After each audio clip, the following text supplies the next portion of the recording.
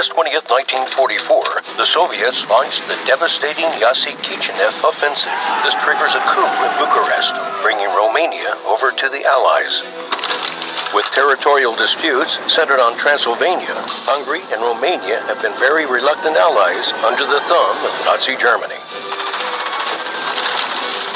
While a newly allied Romania hurriedly moves to reassert control over its territories, Hungary uses the chance for an armored offensive, claiming Transylvania as its own. On September 5th, the two armies clashed near the Mureș River, close to the town of Turda.